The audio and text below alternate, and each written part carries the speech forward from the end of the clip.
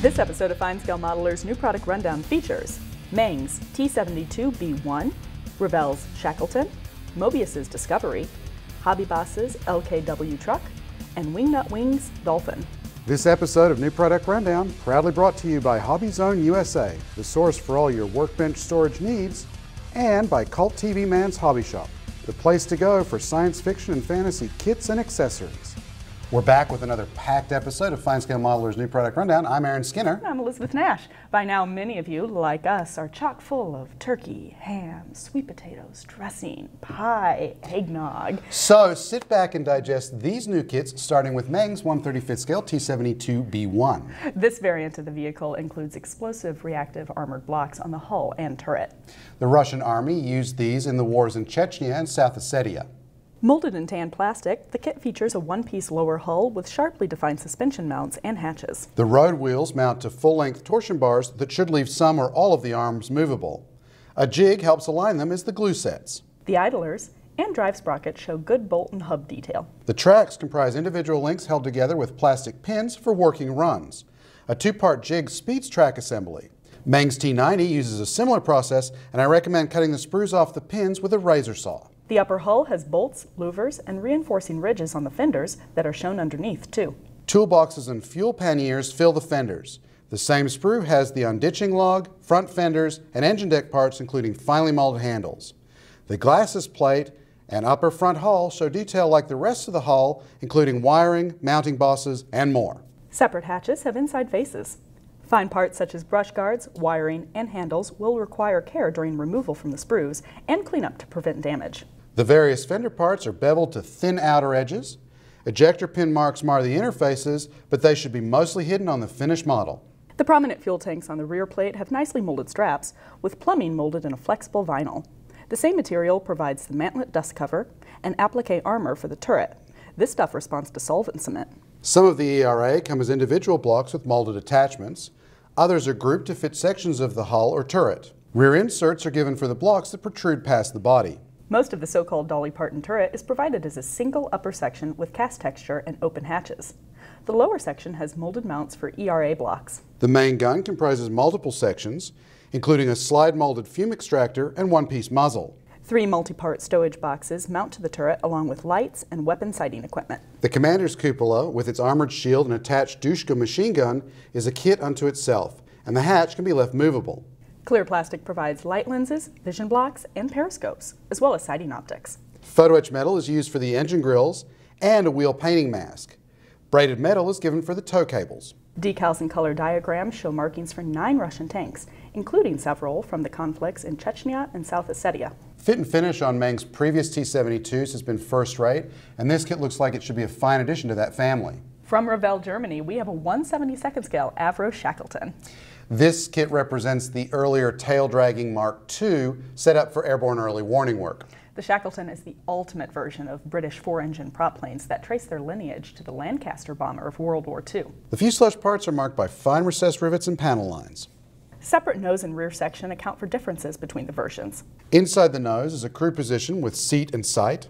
The cockpit has a floor and bulkhead, seats and controls, instrument panel with molded dials, and pedals. Aft of the bomb bay is another crew compartment with floor, more walls, and seats, as well as instruments. The front of the bomb bay is occupied by the massive radar dome, but the rear section doors can be posed open or closed. More fine rivets, panel lines, inspection hatches, and raised details mark the long wings. A sturdy center section with spars supports and aligns the wings. Most of the control surfaces, including the ailerons, elevators, and rudders, are trapped between flight surface parts and are movable. The split flaps are designed to be posed down. There's good detail inside both the flaps and the bays. The inboard engine nacelles incorporate the main gear bays with well-molded legs, 2-part wheels, bulkheads, and internal structural details. The front of the engine with complex intakes are single pieces. 4-part spinners trap the contra-rotating props. Finely molded small parts such as antennas and controls will need to be carefully removed to avoid damage. Clear plastic supplies the windows, domes, canopies, and lights. Well-defined framing should aid masking. Decals and color diagrams provide markings for 2 Shackletons from the Royal Air Force's No. 8th Squadron at Lossiemouth, Scotland.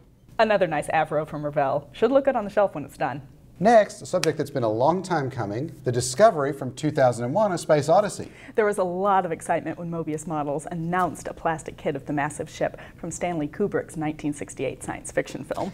How appropriate that we have this kit 50 years later, and it looks impressive in the box. Even in relatively small 1:144 scale, the kit will be 41 inches long when assembled. The ship consists of 3 major sections, starting with the command sphere. Raised and recessed details mark the major parts. 3 inserts provide the pod bay doors, but you'll need to modify them if you want one open, Dave. The flight deck window comprises an insert for the recess, and then the kit's sole clear part. The sphere's rear connects the command section to the neck, a series of parts that merge with the cargo modules. At the other end of the ship is the propulsion block, which comprises upper and lower halves detailed with separate side panels and a bunch more stuff. Adapters connect the engine unit to the cargo modules, and 3 long thrusters detail the back end. Between the command and propulsion sections sits the spine with 11 sections of cargo pods. There are 70 pods in 5 variations, so be prepared for a lot of basic gluing and cleanup. The pods fit spine sections, and the instructions provide a diagram that looks more like a chord progression or DNA map than kit assembly details. The 7th pod includes the antenna module with support and 2 sizes of dish. In order to support the lanky ship, Moebius provides sturdy metal rods that thread the cargo module supports and are anchored to the command, antenna, and propulsion modules. Metal rods also support the ship on 3 separate stands. No decals are provided, but the instructions provide several ideas for making the model resemble the filming miniature with careful painting and oversprays. Size alone will make this model impressive, but it's the details that'll make it soar. Back on land, here's HobbyBoss's 1/35th scale LKW 5-ton truck. Built by MAN, the KA-T1 4x4 vehicle serves the German Army and Air Force as a transport. It's based on a heavy-duty chassis built from 2 long side frames and round cross members. There's a little bit of engine in this curbside model, but it does feature a transfer case, front and rear axles with differentials, drive shafts, and the exhaust. The remainder of the drivetrain includes springs, shock absorbers, wheels, and a lot more. Soft vinyl tires with sharp tread provide traction. Much of the cab is molded as a single part. Inside is a dashboard with separate instrument cluster, steering wheel, pedals, gear shift and grab handle, floor and roof details, rear wall, seats, and doors with detailed interior surfaces. Clear parts supply the windshield, windows, mirrors, head and tail lights, and dome lights for the cab. Pre-cut masks aid painting the model with the windows in place. The one-piece bed receives separate frames underneath, side walls detailed on both sides, front wall, tailgate with steps and ladder, and rifle racks and bows for the bed cover with separate bars.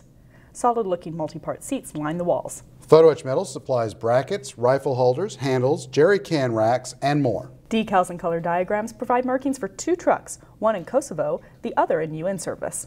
Another interesting soft skin that will look good either on its own or as part of a larger diorama. Finally, here's the latest from Wingnut Wings, a 1/32nd scale Sopwith Dolphin.